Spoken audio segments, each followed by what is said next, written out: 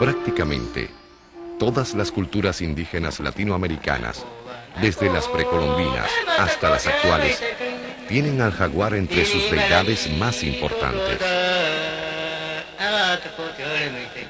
En algunas de ellas, los hombres que han sido atacados por un jaguar y resultado ilesos, se convierten para los de su etnia en chamanes con poderes sobrenaturales.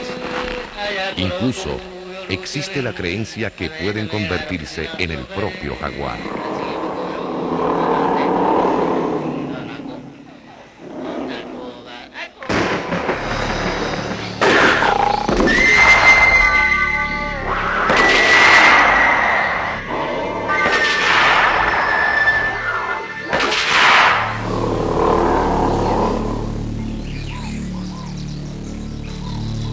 Parte animal, parte humano y parte espíritu. El jaguar es una criatura del mundo salvaje que no puede ser amansada.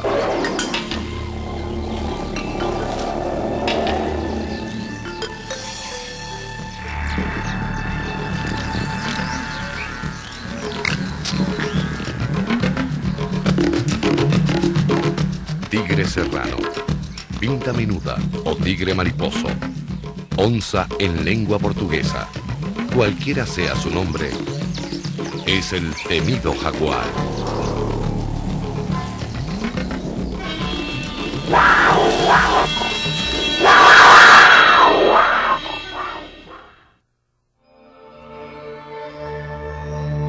En el origen de las cosas estaba Wahari. Él nunca muere, él nunca desaparece. Wahari pensaba en la vida, por eso nos creó a nosotros, los Piaroa. Un día, Wahari cortó el cuahuay, el árbol de la vida, que contenía en sus ramas todos los frutos del mundo. Los frutos con sus semillas se regaron sobre la tierra y tuvimos alimento. Del árbol de la vida, solo el tronco permanece. Ustedes, los criollos, lo llaman Cerro Autana.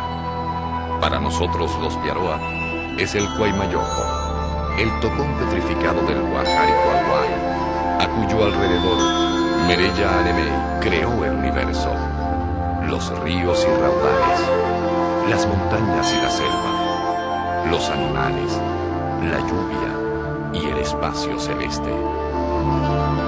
Este es nuestro territorio de origen. Esta es para nosotros la tierra sagrada.